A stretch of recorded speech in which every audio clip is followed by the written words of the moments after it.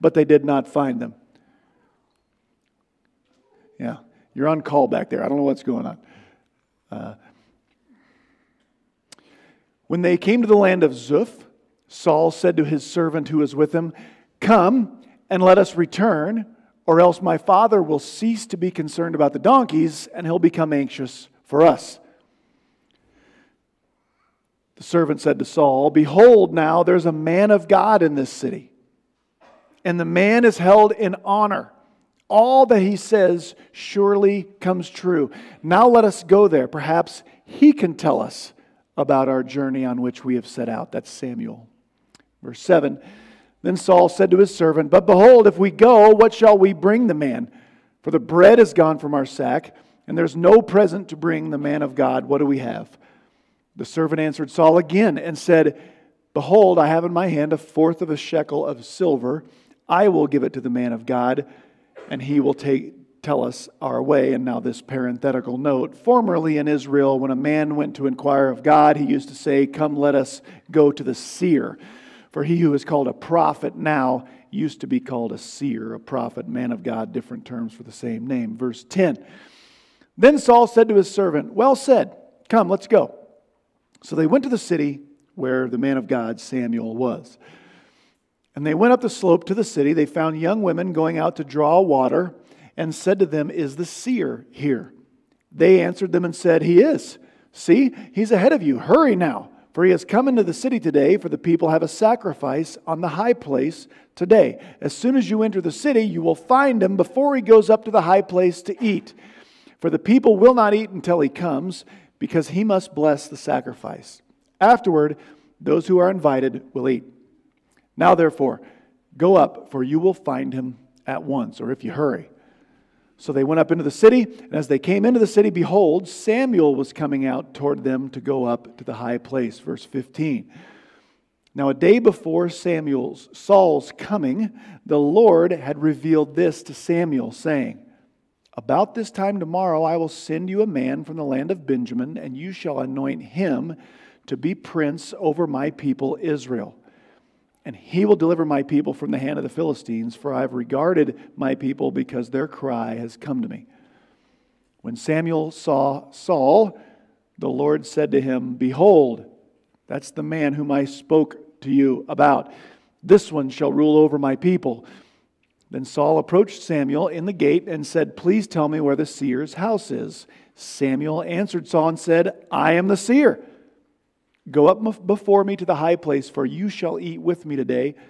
And in the morning I will let you go, and I will tell you all that is on your mind."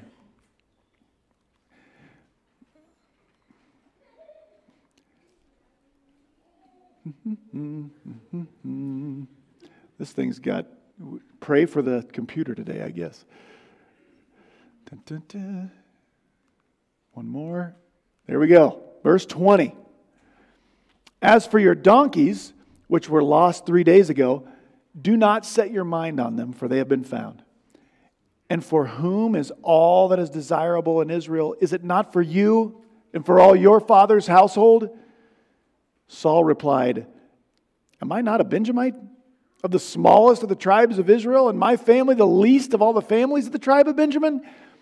Why then do you speak to me in this way?"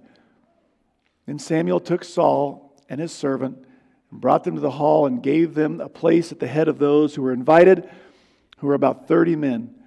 Samuel said to the cook, "Bring the portion that I gave you, concerning which I said to you, set it aside." And the cook took up the leg with what was on it and set it before Saul. And Samuel said, "Here has what has been reserved. Set it before you and eat, because it has been kept for you until the appointed time, since I said I have invited the people." So Saul ate with Samuel that day. Verse 25. When they came down from the high place into the city, Samuel spoke with Saul on the roof. And they rose early, and at daybreak Samuel called to Saul on the roof, saying, "Get up, that I may send you away." So Saul arose, and both he and Samuel went out into the street. And as they were going down to the edge of the city, Samuel said to Saul, "Tell your servant to go on ahead of us, but you remain standing with me now, that I may proclaim the word of God to you." Chapter 10. Then Saul took the flask of oil and poured it on Samuel took the flask of oil and poured it on Saul's head and kissed him and said, "Has not the Lord anointed you ruler over his inheritance? When you go from me today, then you will find 2 men close to Rachel's tomb in the territory of Benjamin at Zelzah, and they will say to you, 'The donkeys which you went to look for have been found. Now behold, your father has ceased to be concerned about the donkeys, and he's anxious for you.' And they'll say, 'Your dad's been saying, what shall I do about my son?'" Verse 3. "Then you'll go on further from there, and you'll come as far as the oak of Tabor. And there 3 men going up to God at Bethel will meet you. One will have 3 young goats, another will have 3 loaves of bread, another will be carrying a jug of wine. And they will greet you and give you 2 loaves of bread, which you will accept from their hand. And afterward you'll come to the hill where the Philistine garrison is, and it shall be as soon as you have come up there to the city that you will meet a group of prophets coming down from the high place there. They'll have a harp, a tambourine, a flute, and a lyre with them. And they'll be prophesying. Then the Spirit of the Lord will come upon you, Saul, mightily, and you will prophesy with them and be changed into another man." Verse 7. "It shall be when these signs come to you, do for yourself what the occasion requires, for God is with you. And you shall go down before me to Gilgal, and behold, I will come down to you to offer burnt offerings and sacrifice peace offerings. You shall wait 7 days until I come to you and show you what you should do." And then it happened when Saul turned his back to leave Samuel, God changed his heart, and all those signs came about on that day. When they came to the hill there, behold, a group of prophets met him. The Spirit of God came upon him mightily, so that he prophesied among them. It came about when all who knew Saul previously saw that he had prophesied now with the prophets, that the people said to one another, "What has happened to the son of Kish? Is Saul also among the prophets?" A man there said, "Now who is their father? Isn't it Kish?" Like before, therefore it became a proverb, "Is Saul also among the prophets?" And when he had finished prophesying, he came to the high place. Now Saul's uncle said to him and his servant, "Where have you guys been?" And Saul said, "To look for the donkeys. When we saw that they could not be found, we went to Samuel." And Saul's uncle said, "Please tell me what Samuel said to you." So Saul said to his uncle, "He told us plainly that the donkeys had been found." But he did not tell his uncle about the matter of the kingdom which Samuel had mentioned. Okay, there is our passage for today. You ever seen the movie When Harry Met Sally? Because I haven't. I really haven't. But I am aware that there was a very famous movie by that title, and that's what this passage reminded me of. I'm not really much of a rom-com guy. My wife would tell you I could use a little more rom and a little less com, to tell you the truth. But anyway, this is the story of when Saul met Sammy. This is how the man who would be king, Saul, met Samuel, the man who would bestow that on someone. It's just the first half of this is just the story of those two coming together. It starts with the story kind of Saul's family line and kind of where he comes from. He's a Benjamite. The names really don't mean much of anything to us, but we are told that he's from a very prominent family, mighty men of valor. It just means he's from a prominent Benjamite family. But that's not all Saul has going for him. We can tell that his family is well off because of the number of donkeys and servants and oxen. We'll see those later. So he's from the right family and he's rich, but he's also, we're told, the tallest dude in Israel. Saul is the only guy in the whole Bible, the only Israelite in the whole Bible who is pointed out for being tall. Take that for what it's worth. But he's not just tall and from a great family or a prominent family and rich, and he's also like the most handsome man in all of Israel. We're shown a picture of the ideal guy. It's not in here, but Saul won the Mr. Israel pageant in 1060 BC, and I just made that up, but I thought I would add a little something to the story. But that's the kind of guy he is. He's the ideal. He looks like he's got everything going for him. But then the story of how the supermodel Saul meets the prophet Samuel just starts like this. So one time, Saul's dad lost his donkeys. And he sends Saul and what we would call one of the hired men to go look for the donkeys. And so these two take off, and they go to this place, and the donkeys just keep staying one step ahead of them. They must have asked countless people, have you seen a group of lost donkeys? Right? And they keep chasing, they keep tracking. They go to this place, they go to that place. The donkeys just always give them the slip, stay one step ahead of them. In verse 5, they reach the land of Zuph. Now you'd have to be pretty perceptive to catch this clue. But this is a clue they're getting close to Samuel. If you would look back in the first verse of this book, remember Samuel the prophet was adopted. In the first verse of the book, Zuph is Samuel the prophet's biological granddad. So they're chasing these donkeys and they wind up on great-granddad Zuph's land, who's presumably dead by now. So they're getting close to Samuel, who lives in Ramah near the land of Zuph. But Saul's had enough. Seems like they've traveled a lot. We know they're out of food because he says we're out of bread. We're out of food. So Saul wants to quit and go home. In verse 6, though, the servant that is with him says, hey, there's a prophet in this town, and a good one. Nothing this guy says ever winds up being wrong. Maybe we should ask him to help us find the donkeys. Saul is hesitant. He says, I don't know. We don't have anything to pay the guy with. We shouldn't show up empty-handed. The servant says, I've got a quarter shekel of silver here. Come on, I'm buying. Let's go see the prophet. And Saul says, all right, let's go. As they approach the city, they need to stop and ask directions. They see some young women headed out to the town well, and they decide to ask them. Now, normally, in ancient Israel, young women would not talk to a strange man, especially in a public place. But he is the tallest and most handsomest man in the entire country. So they seem to make an exception just this once. And he says, hey, we're looking for the prophet. And they say, oh, you better hurry. I mean, he's right in town. You head in town. He must be right there in the center of this probably little village.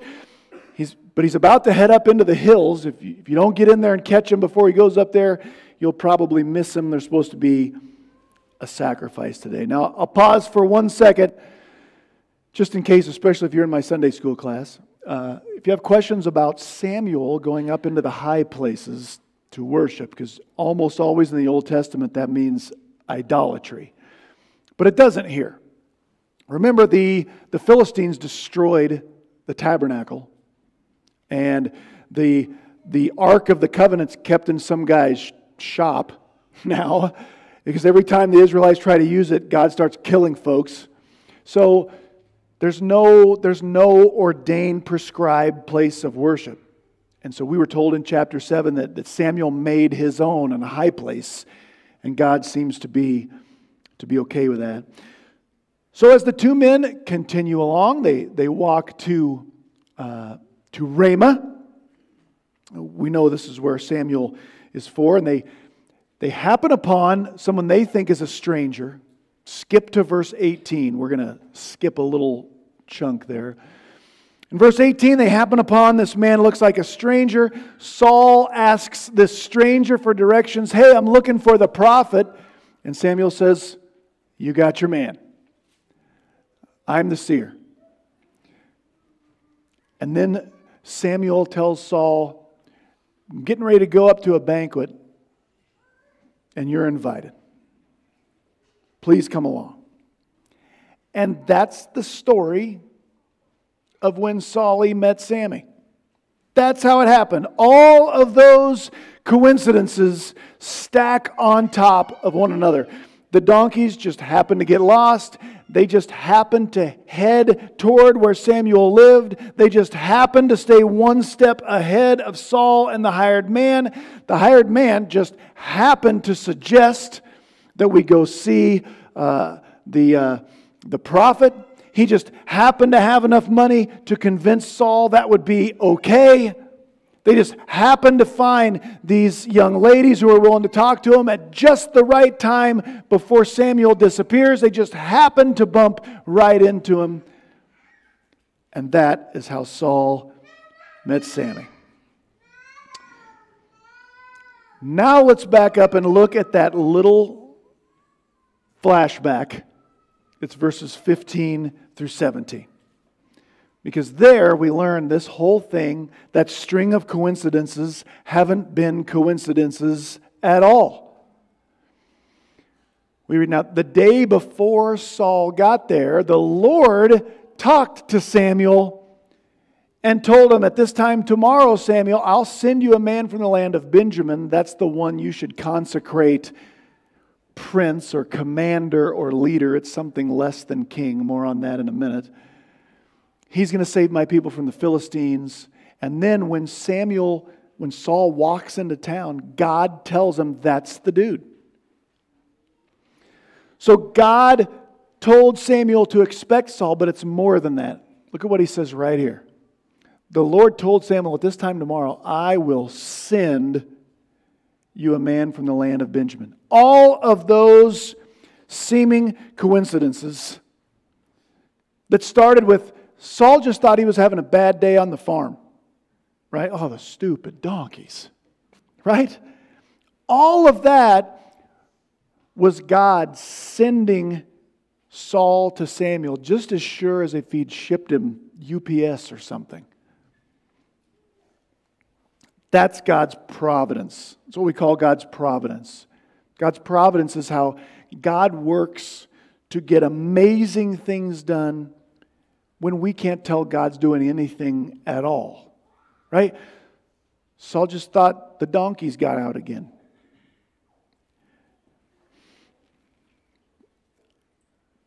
That's how Israel is going to get its first king. Now, this is like halftime of the passage.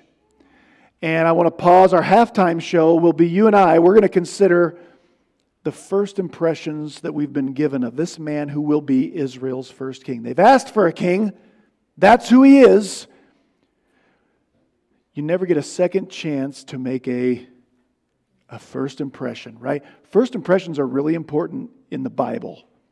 In Hebrew narrative, the first thing you get from someone is usually significant and important. So what are our first impressions of Saul just from what we've seen so far? I thought of three things. First, we're given the impression that Saul is a poor shepherd. Now, I don't want to blame him for letting the donkeys get out. That's not what I'm saying. They may not be his fault. But were these just random things that happened, or was God in control of these things? Was God causing these things? God could have gotten Saul to Samuel by any means he wanted, and God chose a picture of poor shepherding. I think we're supposed to file that away. Second, we get a picture of Saul being rather uninterested in the things of God and spiritual matters. They get stuck. Saul's ready to quit and go home. If he didn't have his hired man with him, he wouldn't even have thought to pray, certainly to go see this prophet. You know what? Something else. During this time period in Israel's history, Samuel is without a doubt the most famous person in the entire nation. And Saul doesn't seem to even know who he is. Doesn't know he exists. He seems to have no spiritual interest. And when he has a real problem in his life, the donkey herd is gone, Dad sent me to find him, and I'm going to fail. He doesn't seem to have any need or inkling. Maybe I should ask the Lord to help me.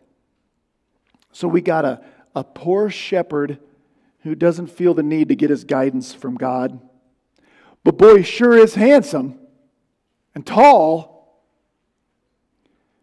which makes me feel like Israel has gotten its wish. They're getting a king like all the other nations. Not that great of a leader, uninterested in the things of God, but look the part.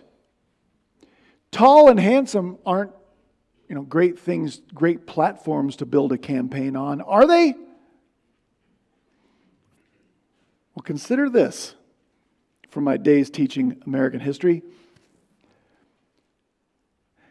When's the last time, or how many times have Americans elected someone to be president who was short? Who is under average height? You know how many times it's happened in the last 200 years? Once. Jimmy Carter was less than average height. How about this? When's the last time Americans elected a bald man to be president? That's why I'm out. All right. You know how many times? Since Martin Van Buren in 1836 or something like that, Dwight Eisenhower is the only bald man we've ever elected. And he was maybe the greatest war hero in the history of our nation, which seems to be enough to compensate, I would guess. When's the last time we elected a man to be president who wore glasses full time? Think about it. Got to go to Woodrow Wilson, 1912. Now, is that because there aren't any short, bald, bespectacled men who are capable? Or is it because we're shallow? Why, if you look back at pictures of President Biden, he started to get a little thin up here. And apparently, what made him go get whatever he had done up there, he got the full meal deal up there, he got the works package, right? The plugs or whatever it is. President Trump, what made him hang on to all that stuff and flow it up there just right, Is it because they're so shallow that they have to have that, or is it because they know we are? We still want somebody that looks the part. And we don't care nearly enough whether they're actually interested in seeking guidance from where they should. So anyway, we better get back to our story. That's my first impressions, or our first impressions were left of the man who would be king, Saul. Well, they've met, and now Samuel invites Saul to this banquet that's already been prepared, and much to Saul's surprise, he's the guest of honor. They go up the hill. And we've been waiting on you. And Saul gets literally the stuff reserved for royalty. He gets the special place at the table and the special food, and it's all for you. And Samuel tells Saul, Saul, do you know what the whole nation of Israel has been desiring? You. And he tries to protest.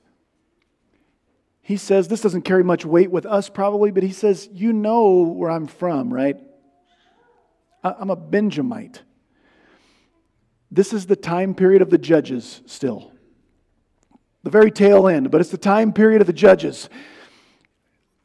Long story for a different Sunday, but toward the end of the book of Judges, there's this really awful story about this really awful group of people who do a really awful thing, and the rest of the nation wants to kind of wipe them out. Yeah, guess who that is?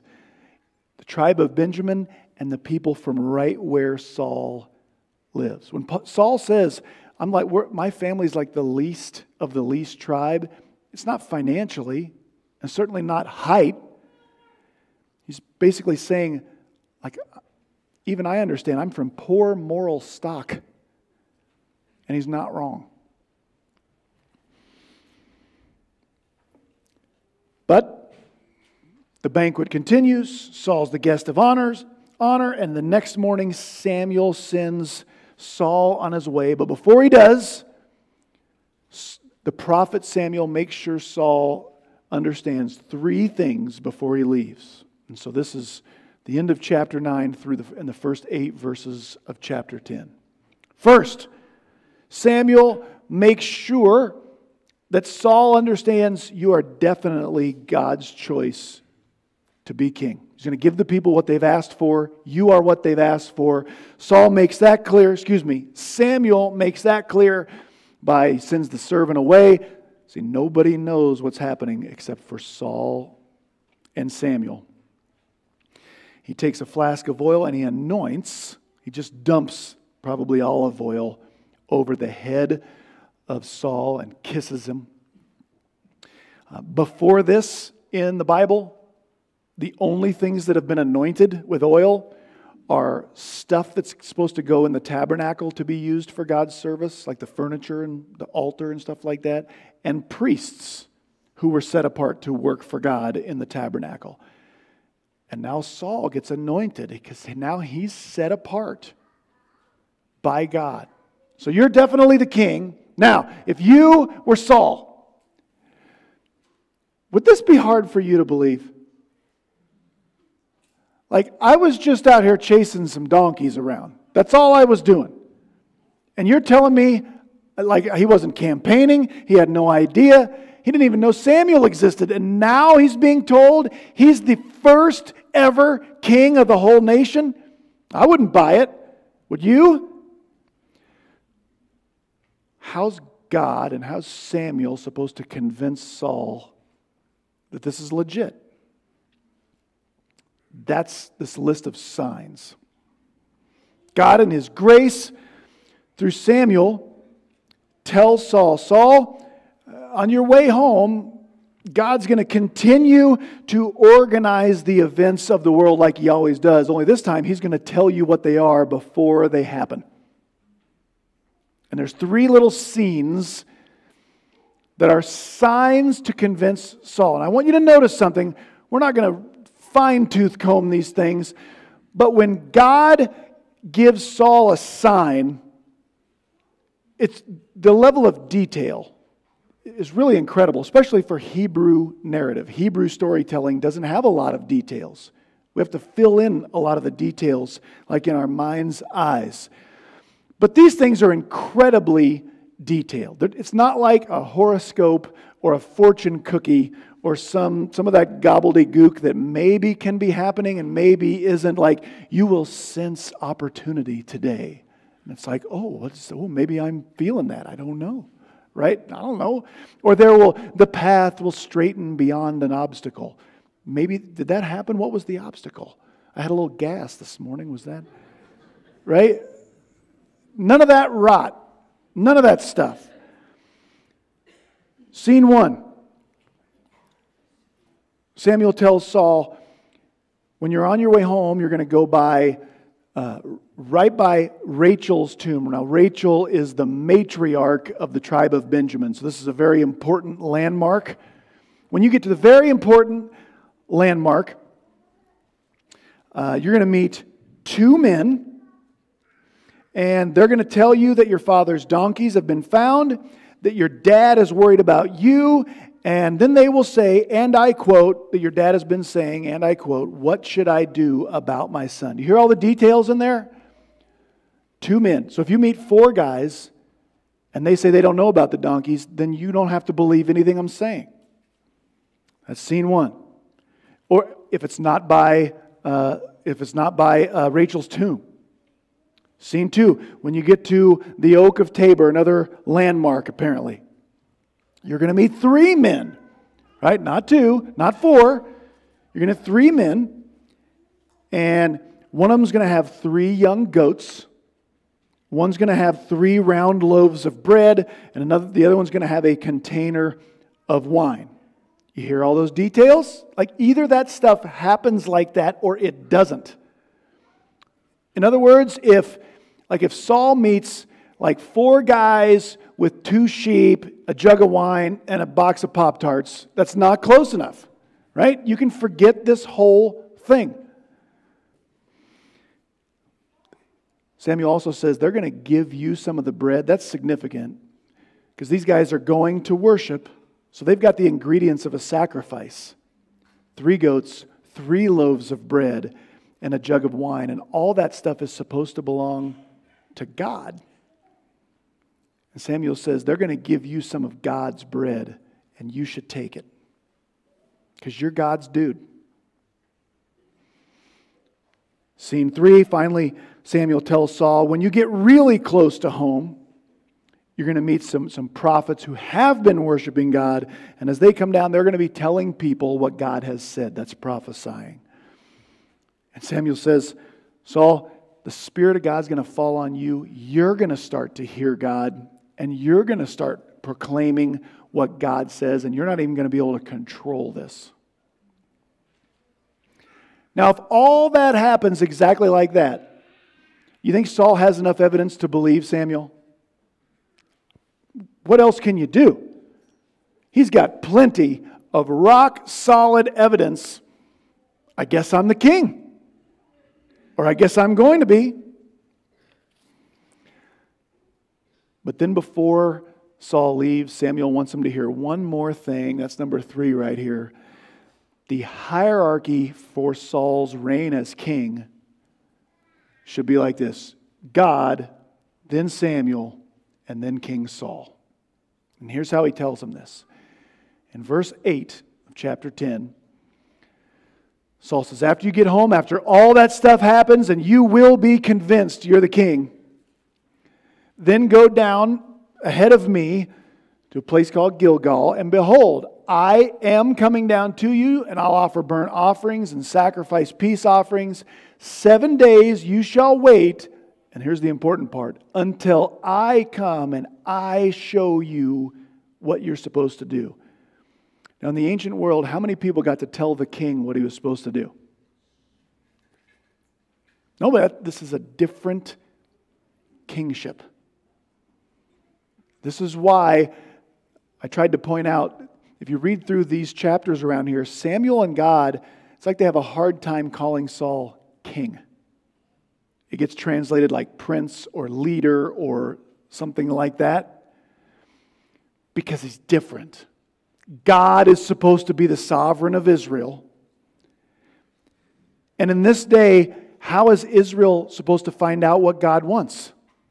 Well, God speaks through Samuel. And so that's why the hierarchy is supposed to be, God's the sovereign. Saul, you work for God, and if you're going to hear directly from God, you're going to have to listen to Samuel. So Saul leaves, he goes home. We're spared the details of the first 2 scenes, we're just told they happened. The third scene, though, as Saul gets really close to home, the Spirit of God rushes on him. Here come those other prophets with the specific instruments they were supposed to have. And Saul prophesies. He hears from God, and he starts proclaiming God. And so he has enough evidence to believe he's the king, right? But there's some other people around. And these other people start to say derogatory things about Saul. Oh, they can tell it's Saul. How do they know it's Saul? He's close to home. He's the tallest guy in the country, right? He sticks out in a crowd. Does Saul seem to have everything going for him? He's tall. He's rich. He's handsome. He's not very good at finding donkeys, but that's not a big deal, right? They start saying, oh, so Saul's a prophet now. Sure. So, is Saul among the prophets? He's that too? Sure thing. It's all derogatory. And Saul finally gets home, sees his family, sees his uncle. Saul, you're alive. Man, oh man, we went to look for the donkeys. We asked Samuel, we talked to Samuel. You saw Samuel? Tell me everything. And Saul says, Samuel told us that the donkeys were found, the end. Did he leave any details out of the story? He doesn't tell him this little bit about, oh yeah, and I'm the first king of Israel. Now we're not given any judgment here. In other words, we're not told this was wrong. Nobody knows except Samuel and Saul We don't have to tell everyone everything, right? But does it seem like there's something off with this guy? I think that's just the impression we are left with. Did he have all of the information he needed to believe he was God's choice to be the king of the nation? You can't get more evidence than he got. But as some people start making fun of him, and for long, it just sucks the confidence out of him. And he keeps it to himself. That's the story of when Saul met Sammy.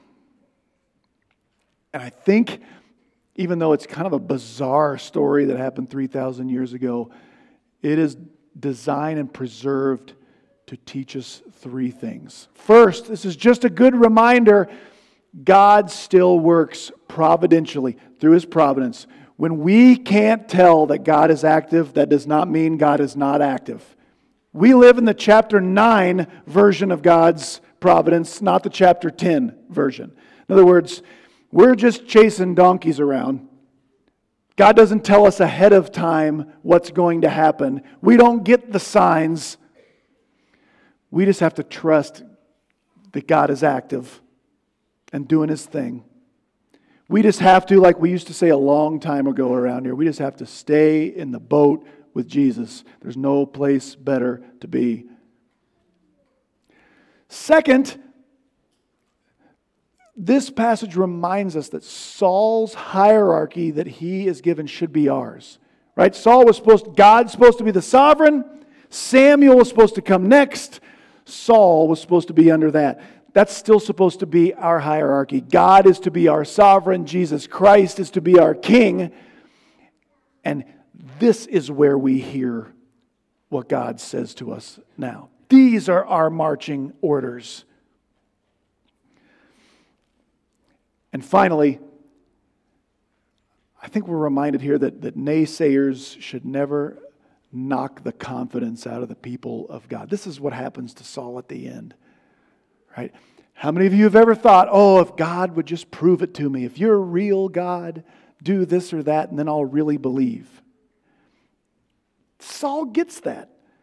And he just has to hear about 3 people go, oh, you're all holier than thou now. Oh, are you really churchy, Mr. Christian guy over there? And then Saul's like, okay, never mind.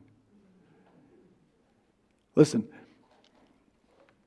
our sovereign has appointed us with all kinds of stuff we are supposed to do. We're not king of anything.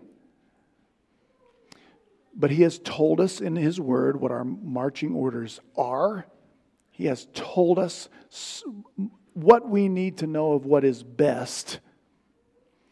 And everybody else that doesn't get in the boat with Jesus, they can row their own boat their own way, and God help them.